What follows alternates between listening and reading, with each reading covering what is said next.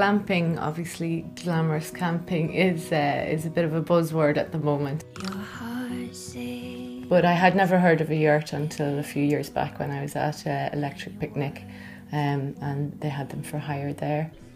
After doing some research, I saw that they were a really popular holiday destination in the UK and all over Europe. And I realised that there wasn't really anybody doing it in Ireland. And a little bird is every bit standing. Okay, well, this is an example of a yurt, and this is one of the smaller yurts that we have on site.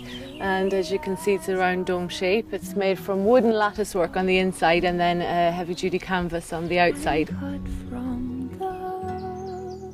The yurt originates in Mongolia, and it's a round dome-shaped tent that nomadic tribes live in and disassemble and move around.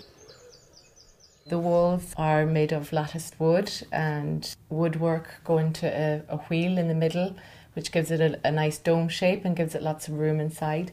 They're insulated with lamb's wool, and they also have wood burning stoves inside so that they're good for all weathers.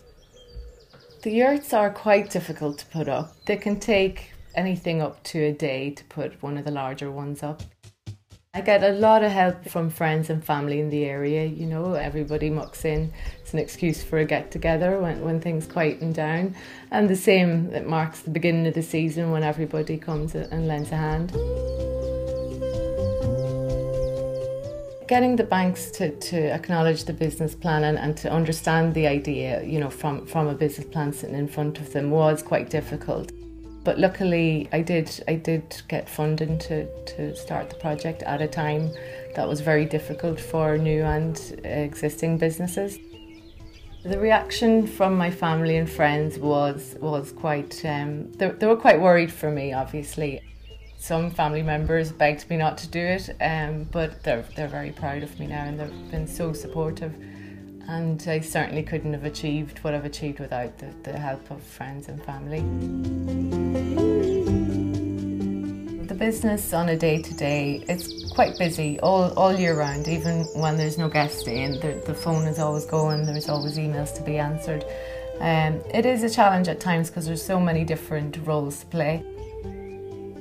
When I opened the business, I thought I would have 3 or 4 months of the year free, and I thought that would be lovely. It would fit in with my passion for travelling, and that I'd be off sunning myself in Asia in the winter time. But the reality of it is that as soon as your season ends in the end of October, you've got a lot of work to do getting ready for your next season, planning for your next season.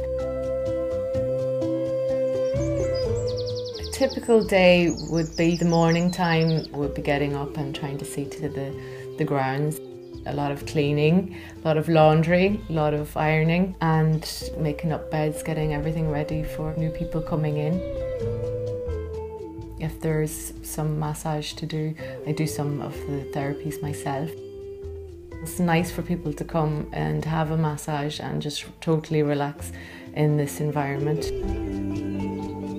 It's a lovely holiday type for children who want to go camping with maybe reluctant parents. There's lots of trees, lots of wilderness for them to run around and explore. There's a little tree house in the fairy garden. There's campfire every evening.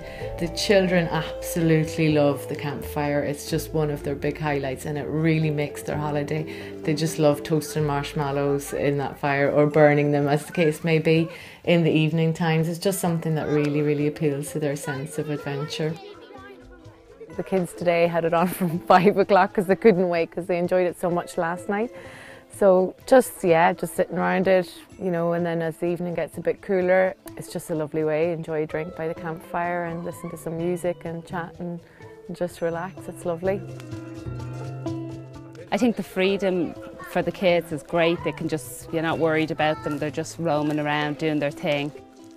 Rather than go to a hotel or whatever where the kids maybe wouldn't have as much freedom, this is a great opportunity to just get it out into the outdoors and try something really different.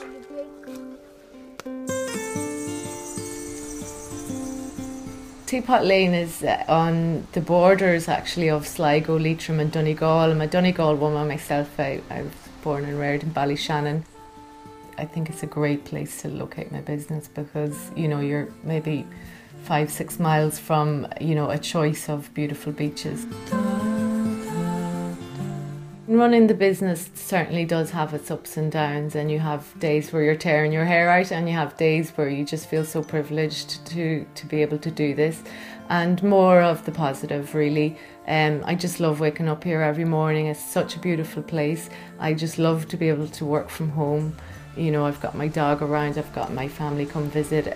So yeah, I do have to pinch myself sometimes, because it just does seem like the ultimate job.